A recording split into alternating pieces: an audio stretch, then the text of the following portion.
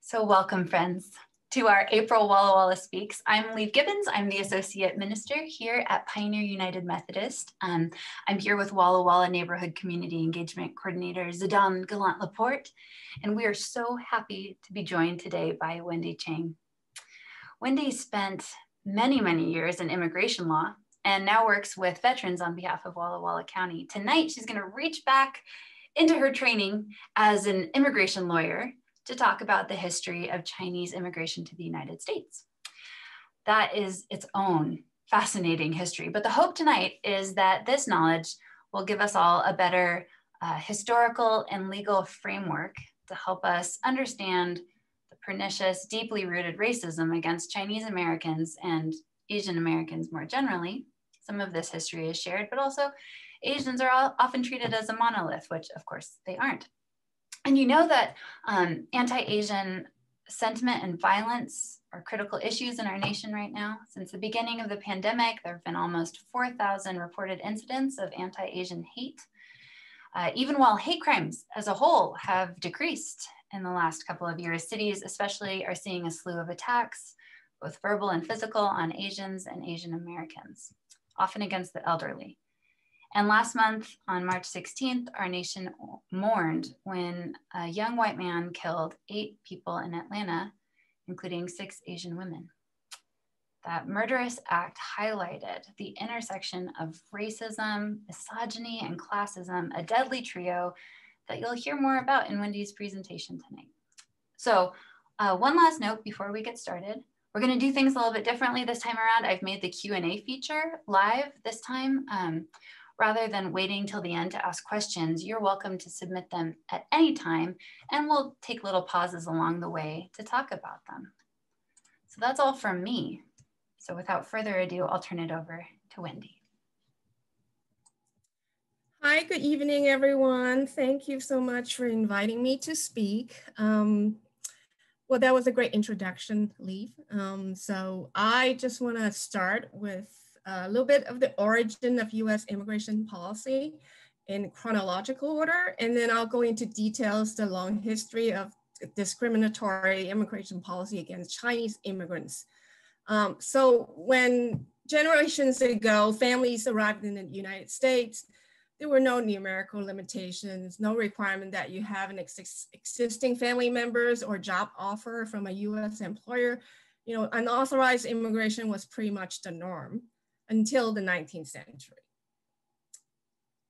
So then it all started with the Naturalization Act of 1790. It restricted citizenship to, quote, free white persons, unquote, of, quote, good moral character, unquote. So this law would have the effect of pretty much dividing the country between white and racial minority populations, and they would be limited in their citizenship, voting, residency, jury, property, and family rights.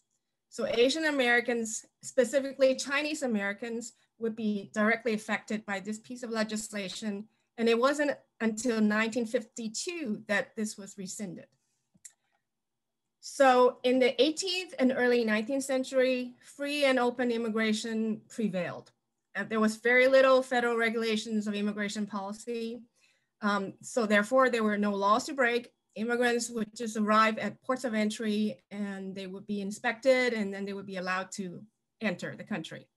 It wasn't until 1882 that a federal immigration bureaucracy was created and Congress passed the Immigration Act of 1891, giving the federal government the responsibility to enforce immigration laws. So Ellis Island opened in 1892 as the first immigration station. And only 1% of the 25 million immigrants from Europe who arrived at Ellis Island between 1880 and World War I was excluded. Prior to the 1920s, there were no numerical limitations on immigration to the US, but certain persons were banned from entering the country, the polygamists, the convicts, and the sick. The Quota Law of 1921 and the Immigration Act of 1924 created the quota system. It was based on race and nationality. These laws favored Western European immigrants. And then the 1929 Registry Act allowed, quote, honest law-abiding aliens who may be in the country under some merely technical irregularity, unquote, to register as permanent residents for merely $20 if they could prove that they had lived in the country since 1921 and were of good moral character. So as a result of this act, 200,000 unauthorized European legalized their status between 1925 and 1965. So it is against this backdrop that I like to go into details the absolutely restrictive and discriminatory immigration policy that our federal government had against Chinese immigrants for 6 decades, from 1882 to 1943. So the Chinese Exclusion Act of 1882 stood out as the first and only major piece of federal legislation to explicitly exclude an entire ethnic group. And it was not repealed until 1943. Are there any questions out there, Leaf, since I can't see the chat room? Not yet. Well, I did get one. I got one from my husband who was curious about which polygamists precisely were being excluded.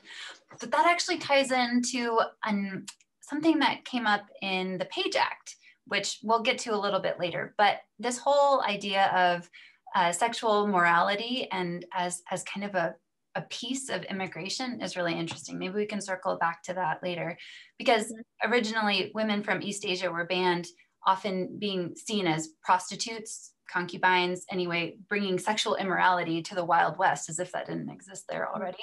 And then, but that ties in with polygamy too, right? So it's not, doesn't fit in with the sexual mores of the United States, or at least what they claim are the sexual mores of the United States. And anyway, so let's circle back to that at some point if you find a space. Okay. And let's see, there is one Q&A. There's one question. Oh, when were family members of Chinese men allowed? So interesting. Way later than you think. Get into that, it's coming up. So, and then let's go to how and why and when Chinese came to the United States. So they came here for work and for the gold rush. So by 1851, 25,000 Chinese immigrants left their homes, and they're mostly from the province of Guangdong, which is the southern part of China. They moved to California to find gold. So Chinese immigrants called California Gamsan, which in Cantonese means gold mountain. So once they arrived, of course, it was all an illusion. I mean, mining was absolutely dangerous work and it was uncertain. So, and then they were cut off from their families and they had no money. So they couldn't pay for their wives and children to come, and they couldn't go back home themselves. So the vast majority of this first group of immigrants from the 1840s and 1850s, they were young men. And many of them didn't have any formal education or work experience. But they had to find work that required very little English. So therefore, working on the railroads was ideal for them. Even though the work was difficult, the pay was low, many people were injured and killed at a very high rate. These Chinese laborers, they were very willing to accept lower wages because it was chance for them to enter the workforce. So on the Central Pacific Railroad alone, more than 10,000 Chinese workers blasted tunnels and laid hundreds of miles of track. In 1869, the Transcontinental Railroad was completed after a record-breaking 5 years of construction, but an unknown hundreds of Chinese lost their lives. Many Chinese immigrants faced language barriers and racial discrimination.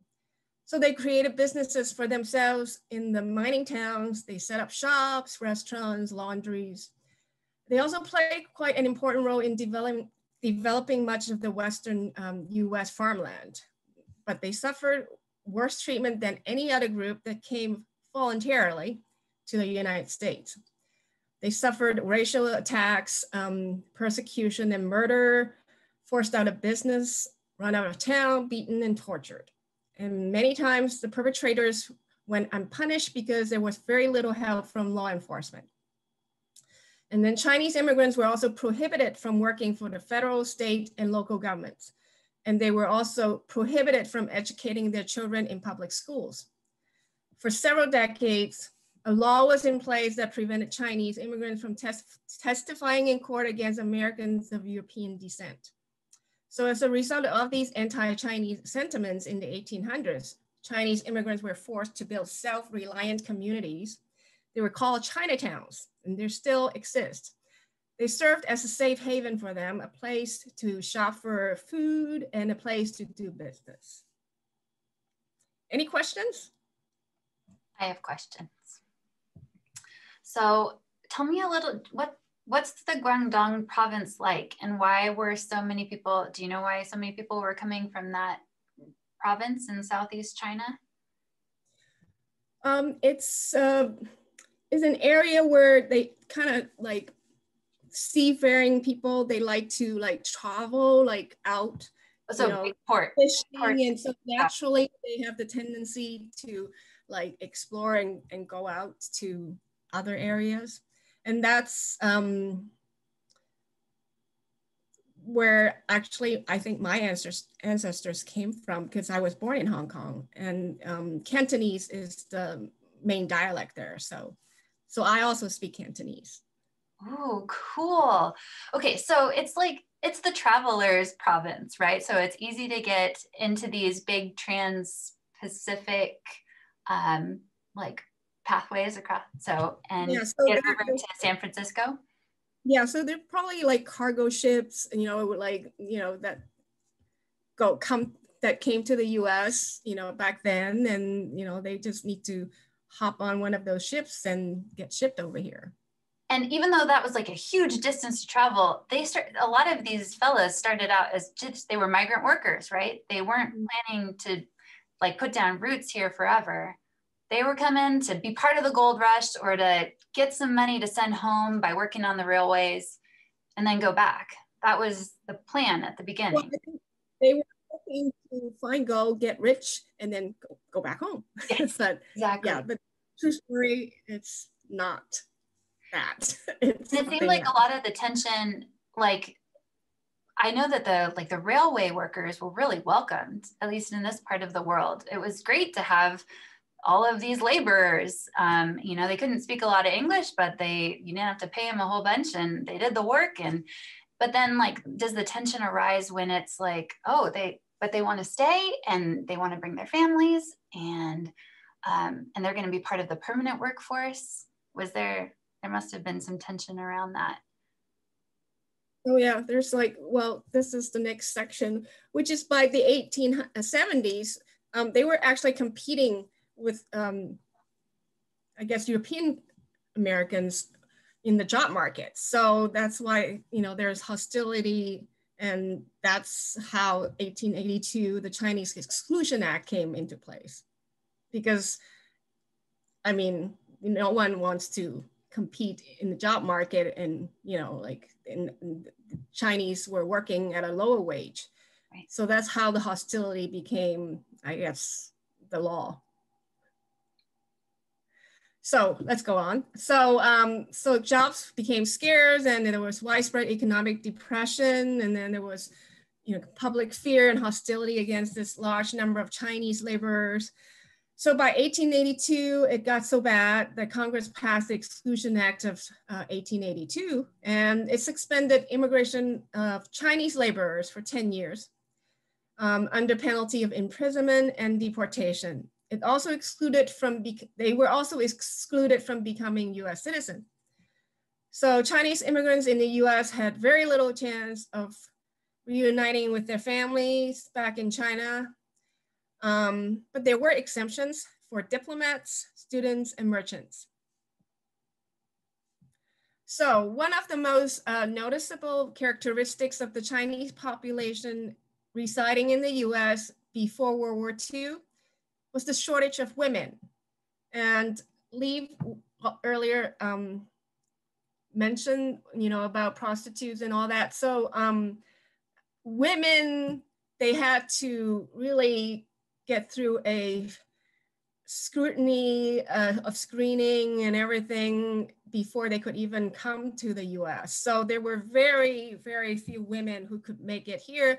Plus the Chinese culture, they kind of limited women from traveling, especially when you are a married woman. You're supposed to take care of your family. That include your in-laws.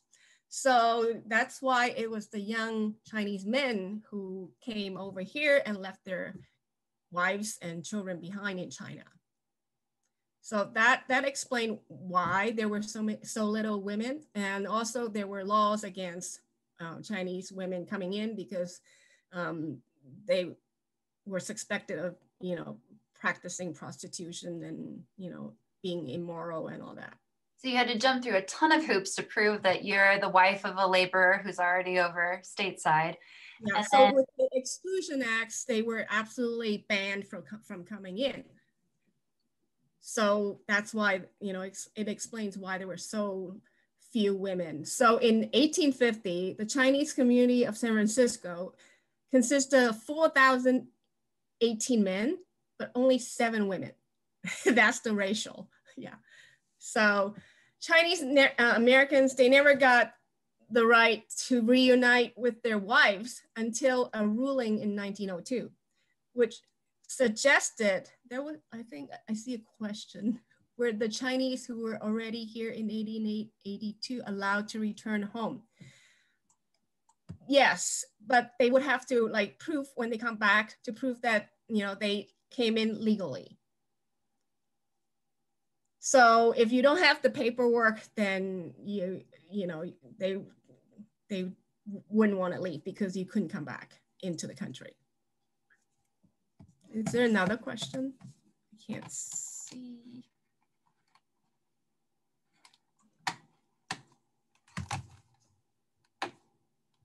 I think that's it for now. That's it? Chuck has a question about Pendleton over here in Q&A. And folks, if you can use the Q&A as much as you can. We've trained ourselves to use the chat, but let's try and use the Q&A feature over here.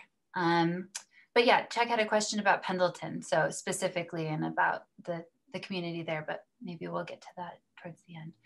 Okay, so we've got this major gender gap. San Francisco's got 7 ladies. Oof. And one of the figures I saw was that in 1882, right before they passed the Exclusion Act, so just in the few months before that, 40,000 Chinese folks entered the US and only 136 of them were women. So just to further underline Wendy's point that there was a huge gender gap and folks could go back to China to be with their families, but there weren't a lot of opportunities to build new families here. Okay, I'm gonna mute myself and disappear for a second.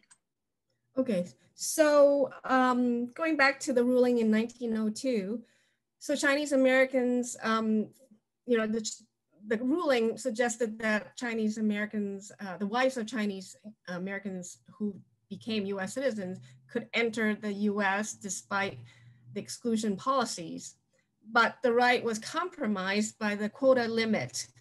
There were only 105 Chinese immigrants allowed per year to come into the country. So it's still very restrictive, even after they repealed the exclusion policies in 1943. So that was, the case still. So the next exclusionary legislation was the Geary Act of 1892.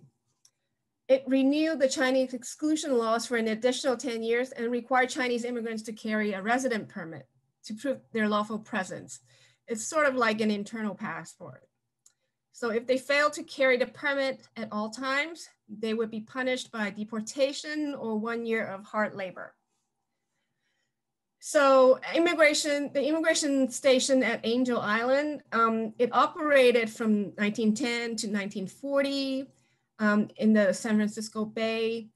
And there were over 225,000 Chinese and Japanese immigrants detained for as long as 6 months during that time, because many of the immigrants, they were quarantined and given invasive medical exam and interrogation because they were suspected of carrying disease.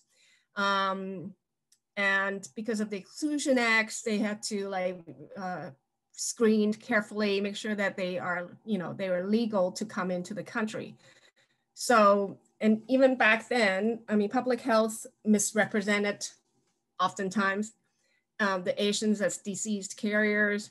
And it's just a way to justify anti-immigration policy and just drum up hysteria against Asian Americans.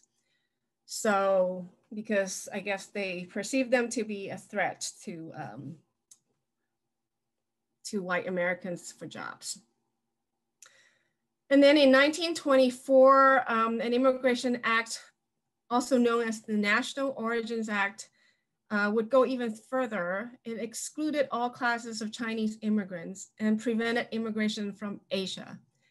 So these country by country limits specifically designed to keep out quote unquote undesirable ethnic groups and favors immigration from Northern and Western Europe. So in World War II, finally, when China and the US were allies, President Roosevelt signed the Magnuson Act of 1943. It finally repealed the Chinese Exclusion Acts and allowed Chinese immigration for the first time since 1882. Chinese immigrants became eligible for citizenship, and then, but it still limited Chinese immigration to only 105 a year. And then 2 years after that, the War Bride Act and the GI Fiancé Act finally allowed Chinese Americans to bring their wives into the country. So 6,000 Chinese women were finally admitted to the US as wives of Chinese American servicemen. So should I pause here and see if there are any Q&A? No Q&As yet. Let's keep going. Okay, so then in 1965, the Immigration and Naturalization Act passed, and it was the first law that committed the US to accept immigrants of all nationalities on a roughly equal basis. It eliminated the old quota system and gave preference to Western Europeans. So now far more skilled workers and family members could enter the country from the rest of the world. So it kind of changed the demographic makeup of the country because more countries were allowed to send their immigrants here. So in the first 5 years after the legislation was passed, immigration to the US from Asian countries, especially from war-torn Vietnam and Cambodia, more than quadrupled. And then there was a new group of Chinese immigrants also coming to the United States, and they mostly came from Hong Kong and Taiwan instead of the rural provinces of China. So today, Chinese Americans make up the largest Asian population in the US. And I don't know if many of you heard, as recently as 2018, there were some immigration restrictions imposed on some Chinese graduate students in the interest of national security and intellectual property protection. So the new policy reduced the duration of their visas from 5 years to 1 year if they study aviation, robotics, and advanced manufacturing. Okay, so before I get into the goals of US immigration policy, are there any questions out there?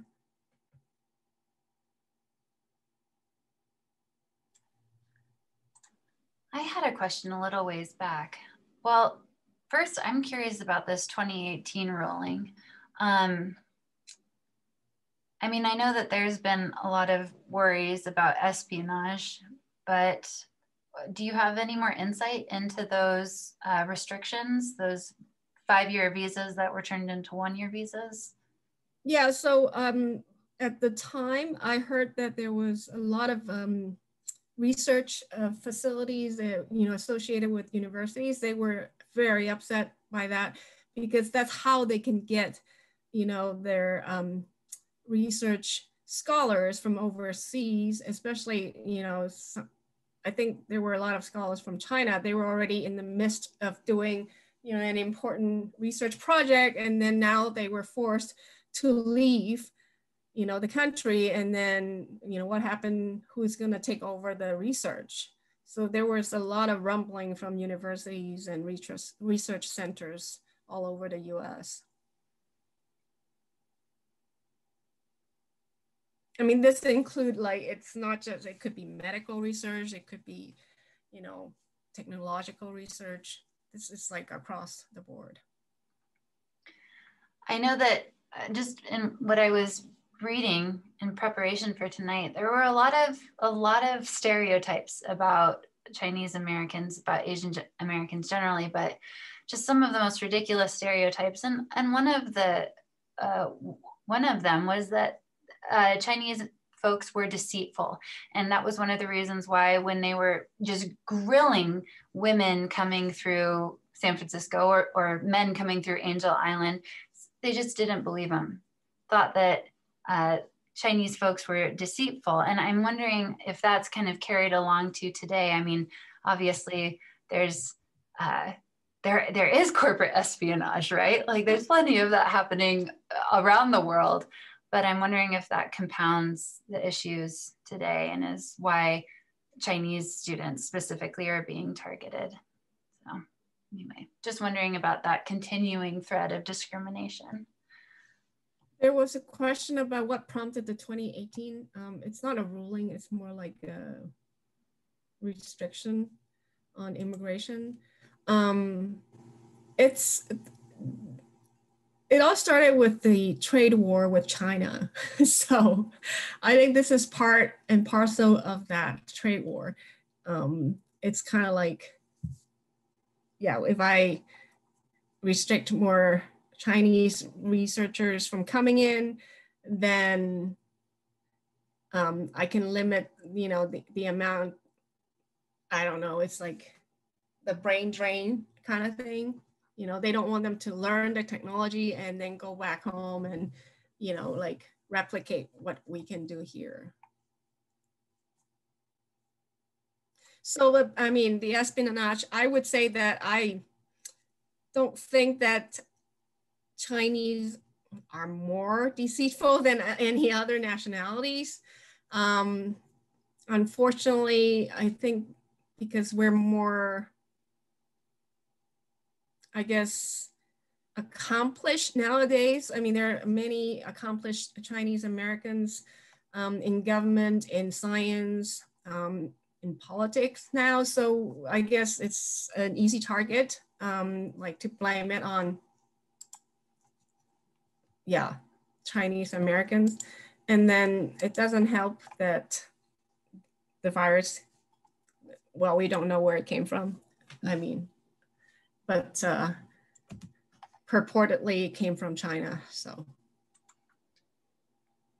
Yeah, it seems like there's just been this persistent othering of Chinese folks. And when you other someone, it's just so easy to ascribe all of these features to them, right? Like they're deceitful, the women are coming for your men and going to corrupt society. And anyway, just a really, we think that we've come so far, but some of these stereotypes have persisted to today and are kind of baked into our cultural consciousness.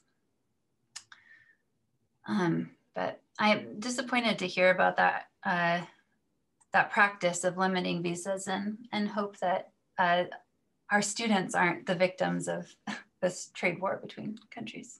Yeah. So let me go to, let's see now. I'm sorry, I'm just trying to fix my screen. While you're finding your way through the screen, Chuck's got questions about Pendleton. And do you have insight on Pendleton's Chinese community? I don't know a whole lot about them, but my guess is that they were driven underground because of racial discrimination. And I'm not saying that they were not doing illicit things underground. I'm sure that there were, many illegal activities too, but I would think that it's a result of, they cannot openly do what they do. So that's why they were driven underground to conduct businesses like, the Pendleton Underground. And let's see. I don't know why people were driven underground, but I did read that in Walla Walla, folks were driven out of farming because Chinese Americans weren't allowed to own land. Chinese people and Chinese Americans weren't allowed to own land. They could rent it and were really prosperous truck farmers. So bringing fruits and vegetables to market was thriving economy. But when the Italian American community came, when Italians moved in, being of European descent, they could buy the land here. And so they kind of edged out all of the Chinese folks who had been farming. And so really discouraged Chinese farming. They just couldn't buy the land, always renters. And so really edged them out of that business. But we had a little bit of an underground here, but I've seen the maps and a lot of our buildings in Walla Walla are above ground, just lovely buildings. All right, turn it over, I'll disappear again. So let me move on to the, I'm almost wrapping up, so is it getting too long? Okay. So if the goals of U.S. immigration policy are to reunite families and to attract skilled workers to come to this country, I think our government is doing a pretty poor job at it. Because did you know that some families have to wait years to reunite with their family members overseas? For example, a married sons and daughters of US citizens from China have to wait 7 years to reunite with their parents in the US. Married sons and daughters of US citizens from China have to wait even longer, 13 years, while siblings of US citizens from China have to wait about 15 years. And then even if you have a master's degree and your employer agrees to sponsor you for a green card, you have to wait 5 years to get your green card if you're a Chinese national. And this is all because the Immigration and Nationality Act of 1990 caps visas at 25,620 for any single country. So, and it also sets numerical caps on certain green card categories. So as a result, countries with the highest family and employer-sponsored visas have to wait years before reuniting with their families. This creates terrible backlogs for certain countries like China, India, and the Philippines. So finally, I want to tie this all in, and that's Liv had a bit to say about the rise in anti-Asian attacks this last year during the COVID pandemic. Sadly, I'm not surprised by it at all, because as you can tell from the history of anti-Asian xenophobia, it's rooted in decades of discriminatory and biased American public health and immigration policies that have targeted and continue to target immigrants from Asia. So it is sad, really sad, but it is not surprising at all.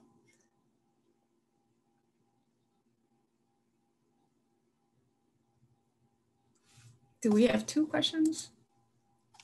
There are some questions in the Q&A box there. So Lorraine asked if the 2018 ruling is still in effect. Or not rule, we discerned it's not a ruling, but is the 2018 rule still? I don't believe so. Okay. Yeah. Oh, it went away? Okay. Oh, that must have been a Biden administration thing? Yeah. Okay. But I don't want to say absolutely no until I do make sure that I'm answering the right thing. Okay.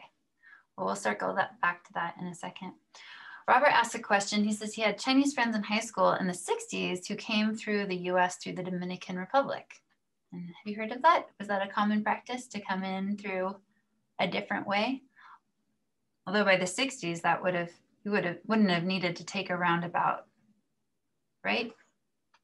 After 64?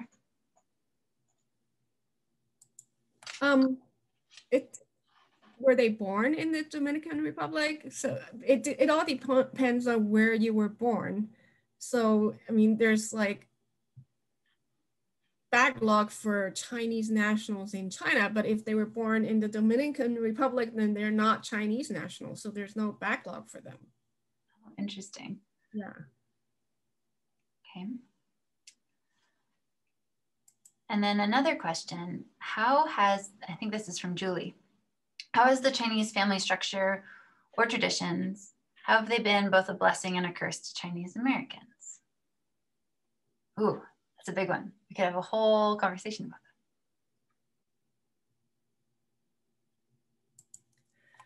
that. It's a blessing because we still have very close-knit ties with our families and extended families. It's a curse as far as like, if I guess I would have to, from the point of view of my nephews, because they were born in the United States, I guess they would find it a little bit restrictive as far as like, you know, what they can and cannot do because of the traditions and cultures. So if you were born here in the US, you know, you're not allowed to like do certain things, you know, like you're not allowed to go out way too late. I mean, but that's my family. I'm not sure about other families. You know, it's like, okay, there's a curfew, you have to come home by a certain time. And you know, things like that. And, you know, you're supposed to like keep your grandparents close at home. And it's like, the extended family, they all live together. Sometimes there are conflicts because of that. So not everybody can live together cordially. And so arguments do develop sometimes. So, but I think because of our very deep belief in like education, I think it's a blessing for myself because that's how we, you know, try to achieve the American dream. I think that's what all immigrants who come to the US, you know, want to do is to like have their children get educated, and even themselves, they want to get, you know, to a, you know, better job. So I think that most immigrants, that's their goal, is to give their children a better opportunity than they had.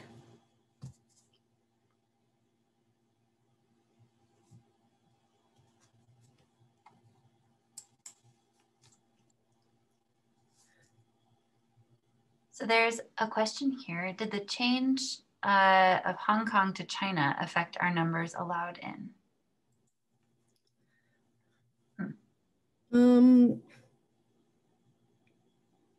Hong Kong is actually not counted as part of mainland China, which is good in terms of like sending immigrants here because we're not terribly backlogged. So let me check, did the change? So the Chinese are still very backlogged, but for Hong Kong, there's no change because it's like a special administrative unit. It's not, I mean, in the laws of US immigration, it's not considered mainland China. So we're not as backlogged as Chinese coming into the country. But did it affect the numbers coming in? I don't think so, not too much. My story of immigration. My story is kind of interesting. I came as a student and then, excuse me, I left. My sister stayed and she married a US citizen. And then she sponsored my mother, and then my mother sponsored me. And that's how I became a US citizen. It's a roundabout, kind of long way to get to citizenship.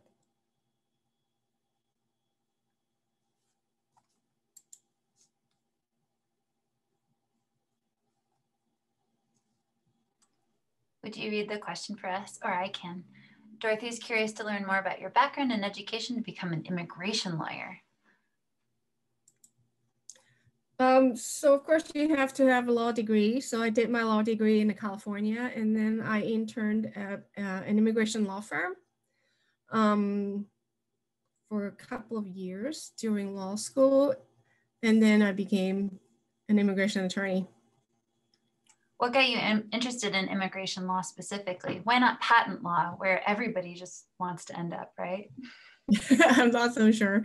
I guess it's because I'm an immigrant myself, and the law firm that I intern at, I mean, they kind of introduced me to this law kind of full of, I don't know how you call it, like barriers and challenges. So that's how I got into it.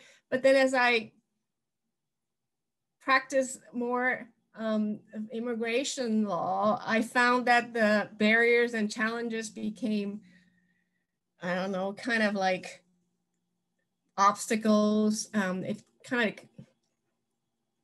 gave me the feeling that, you know, there's really no change in immigration law at all. It's like every year they talk about it, but then they don't do it, you know, something dramatic about the backlogs or, you know, how to deal with the unauthorized immigrants. We have like millions of unauthorized, undocumented immigrants here in the country, but they haven't done anything about it.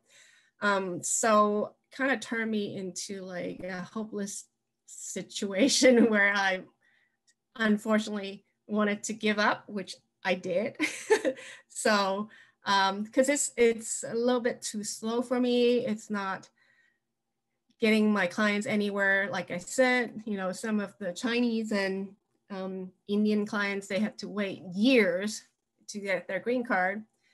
So it was a little bit like disappointing to me. So that there was, I'm sorry, that there was no immediate result. I'm sorry.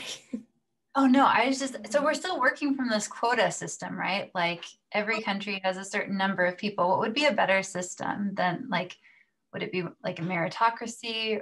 That sounds like kind of what we had. We had a toxic made up meritocracy before. So what would be a better system, do you think?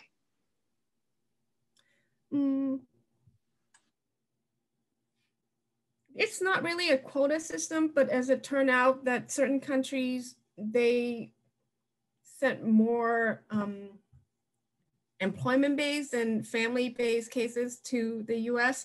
So that's why, I mean, I guess those countries, you know, they also have more population, obviously, China and India. So obviously they, you know, they have more people who want to come into the country. And it's not like they're not authorized and eligible. It's that, you know, there's just way too many of them. I don't really know what is the solution, but I think that there is proposal to clean up the backlog, like especially the years and years of waiting, because it really doesn't make any sense to wait for years. I mean, someone jokingly said that, oh yeah, your sibling would be dead, you know, by the time they got their green card, if, you know, if you have to wait so many years, like 20 years, I think, for the Philippines, the siblings of US citizens from the Philippines. So yeah, I mean, there has to be an overhaul of the immigration system. I mean, right now, currently, it's not really working too well. Chuck wants to know that if you were given a magical wand with unlimited political power, what would you change first about immigration law? So you can knock down any of these barriers or cut through any red tape. What would you do?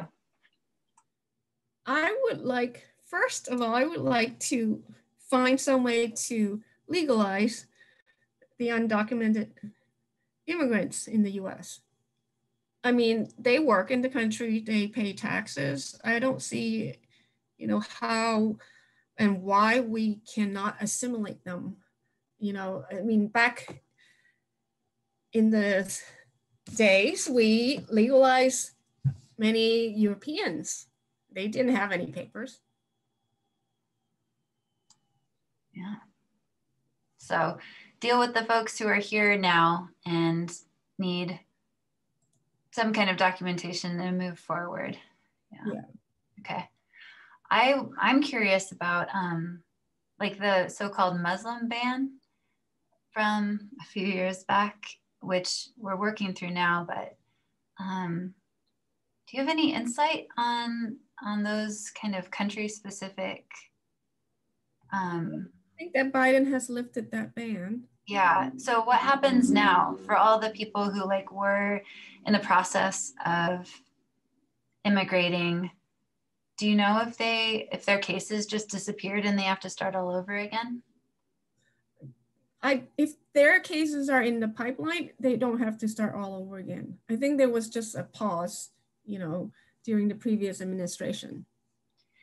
Did that feel like a throwback at all to the Chinese Exclusion Act?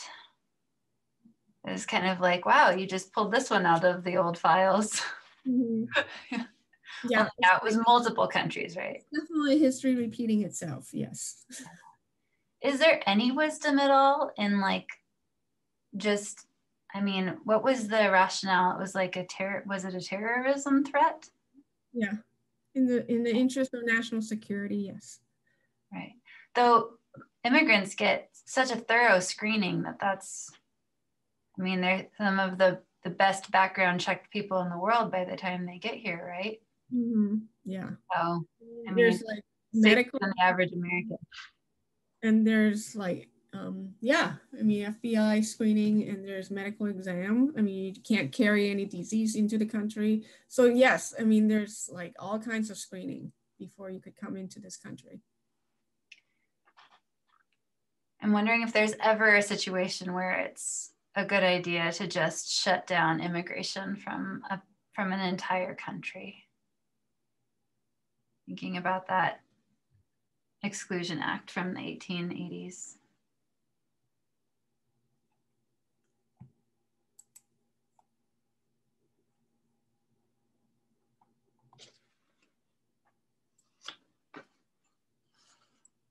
Okay, any other questions?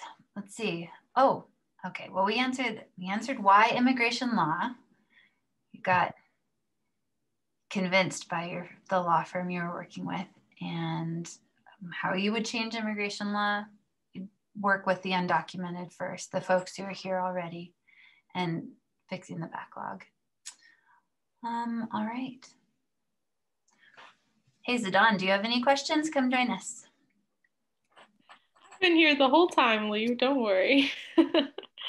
Yeah, I guess, Wendy, I think maybe more connecting to why we're all interested in this topic right now. I'm curious about what you see as reparations-esque things for our Asian American community in the Asian American community moving forward, particularly in light of what we saw in Atlanta and what we've really been seeing through the pandemic, and also, don't want to discount the lives that were hurt and lost before the pandemic, but particularly with what we're seeing now. What do you kind of see as things that we can do to remedy or to,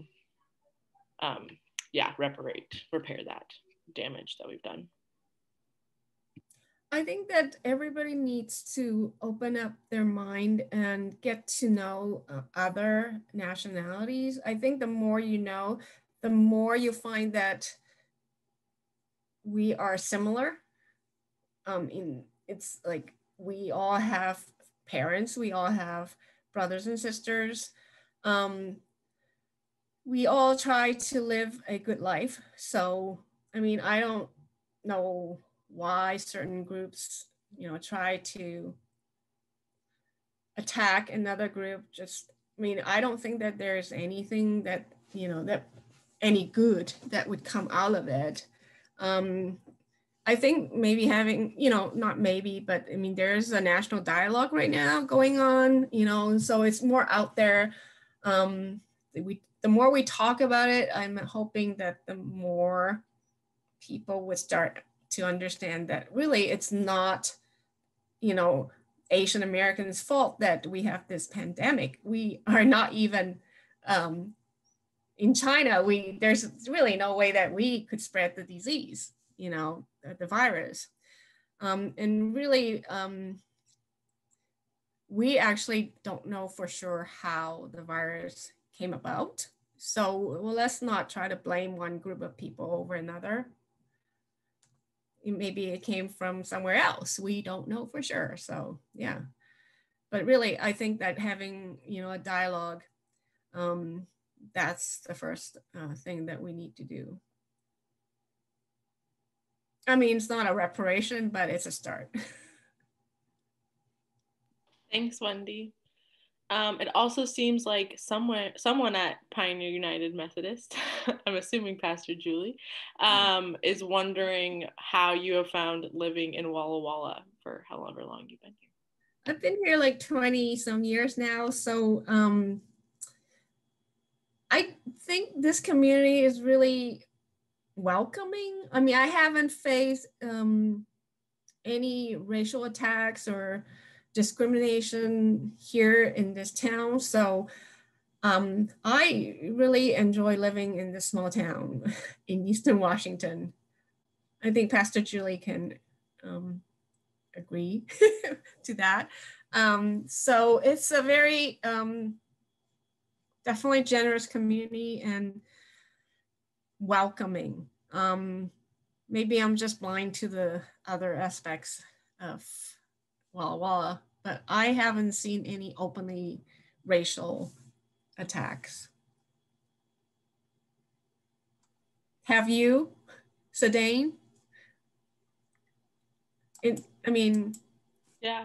I have not. I know that there have been a lot of, there's been a couple incidents on our Whitman campus with racial attacks, mostly verbal from what I understand, but don't quote me on that, in the last few years. But, I think that there are issues of divisiveness in our community with the way housing is set up and jobs and just kind of more informal things that I think have, like I said, kind of created divides in our community. But I think that 2020 and 2021 have definitely provided dialogues, as you said, to recognize those divisive forces. And I think that's the first step in remedying those and trying to move forward and be better with how we treat our neighbors and our loved ones and strangers as well. I think that's part of it too, is we don't even have to know people to treat them with kindness. So, yeah. Lee, do you have other things you want to say before we wrap up? I love what you and Wendy said, and Wendy's challenge for us to get to know one another better, because it seems like the whole history of Chinese American immigration and all of the weird legislation around it, it all came out of this deep fear. Like the Chinese workers were a very small population, but impacting a few localities very strongly, right? And then the white workers there were afraid that they were going to lose their jobs, that they were going to lose their wages. There was fear that Chinese women would bring sexual immorality, that Chinese people would bring illness into the community, that somehow these strangers would change forever the United States, and that would be a terrible thing. And I think so much just fear and ignorance. And so getting to know one another and understanding that it doesn't take away from the character of the United States to welcome new people in. And Wendy, do you have any good stories from immigration law of just recognizing that these new friends, these new neighbors from around the world enrich the American experience instead of taking away from it? I'm sorry, I was reading the chat questions. They're coming in from all angles. Okay, so Dorothy promotes an article. Just saying that Walla Wallans were generally friendly to the Chinese. Yeah, although we didn't manage to hang on to our Chinese population. Most of them left. And what I heard was really because of land. There was just no chance of settling. But there was some violence up in the Tri-Cities against railway workers. But here in Walla Walla, it seemed generally pretty friendly. Just these really exclusionary laws prevented Chinese families from putting down roots. And so we lost our Chinese population. And especially if that Ackerland article goes to 1962, by the 70s, just the community was gone. The kind of the hub of Chinese American life in Walla Walla was sold in 1962 to a non-Chinese person who shortly thereafter demolished it. And so the folks who were living there just were scattered. But I mean, I'm happy to hear that Walla Walla is generally an accepting place, especially today. But we have a complicated history everywhere. Wendy, any final thoughts? We've got 2 minutes left before we let folks scatter. What was your question to me earlier? I'm sorry. Oh, well, I was curious about stories from your immigration work that just kind of underline that immigration is not something to be feared, that it enriches the American melting pot rather than, because so much of the legislation that we talked about tonight just came out of fear that somehow having Chinese Americans would change forever the nature of America and would ruin America. But instead we found Chinese Americans enrich America. And so anyway, I was wondering about stories from your immigration work that kind of underline that point, that immigration is great. There's also the compassionate side of our immigration law, which I didn't go into. We also have refugees who come into the country based on political asylum. And, you know, it's like we are in general a very welcoming country, and we try to help, you know, people who are suffering from other parts of the world. So yeah, there are many stories, like people really appreciate getting citizenship in this country. Like myself, as soon as I could apply for citizenship, I did. And there was a question about how long did it take me.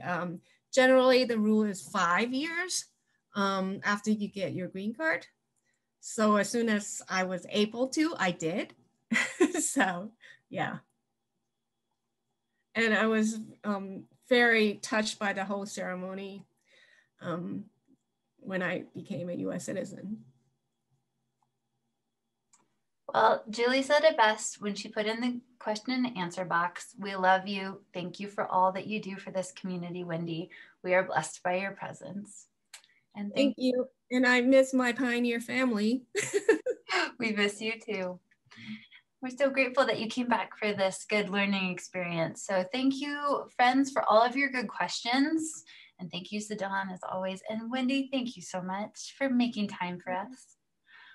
So, thank you so much for having me. Let's continue this conversation, church community and Walla Walla community. Let's get to know more about our Asian American history, and as Wendy suggested, get to know one another better so that there can be more kindness, more compassion, more understanding. Thank you so much for being with us tonight. We'll see you next time. So Don, do you want us, this month we had a little bit of a swap. So we got to talk about Asian American stuff. Next month, we're going to be, do you want to tell us who we're going to be talking to? Most definitely. Yeah, for those who are still here, we are planning for May to be our Walla Walla Speaks, where we bring in Police Chief Scott Bieber to talk about the Chief Advisory Council and how our Walla Walla Police Department has been responding and reforming based off of community conversations after the death or the murder of George Floyd in summer of 2020 and subsequent police killings. Most notably the one that just happened in Minnesota. So those will all be part of our conversation, and we hope you join us so that we can continue to have a dialogue and create a better and more compassionate community for us all. And as always, that's the second Tuesday at 6:30. Thank you, Wendy. Thank you, Zidane. Thank you, friends. Have a great night. See you next time. Bye.